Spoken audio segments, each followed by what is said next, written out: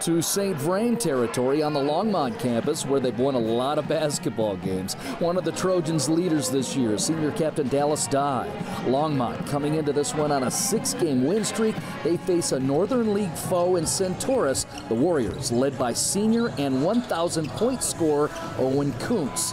Fatheads and fans amping up the atmosphere in the building. Centaurus wasting no time getting on the board. Kuntz gets the tip to teammate Mario Everett, who lays it in. Kuntz puts the Warriors up 4 here with this nice head fake, and he gets the soft bounce off the back of the iron. The Warriors with the very early lead. That advantage was short-lived. Ryan Schneider with a drive and then long kick out to Dye. Catch and shoot in rhythm, and there's the swish. That pulled the Trojans within 1, and they'd eventually take the lead at the end of the first quarter with this duplicate 3-ball from Dye. That's a 10-0 run to get up 6, and Dye would continue with the hot hand in the second quarter. A smooth drive and floater here to put the Trojans up 12 at 18-6. Dye would lead all scorers in the first half with 15.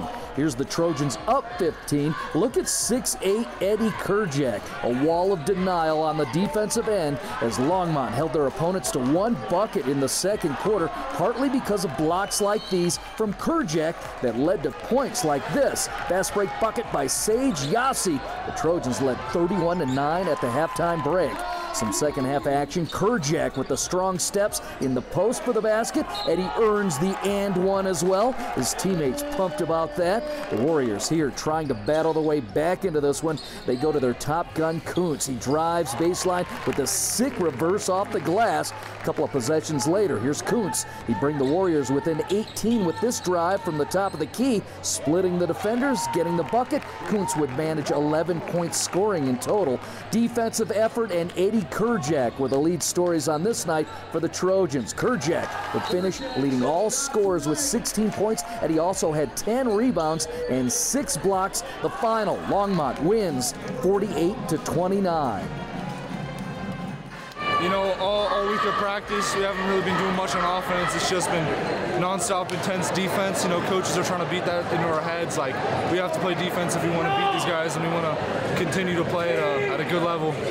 Yeah, well, we like to think that Northern Conference basketball comes through Longmont, and we don't let anyone beat us on our floor. You know, we got to keep that reputation going, and I don't care how it's like we don't care how good you are. We're going to give you our best every night.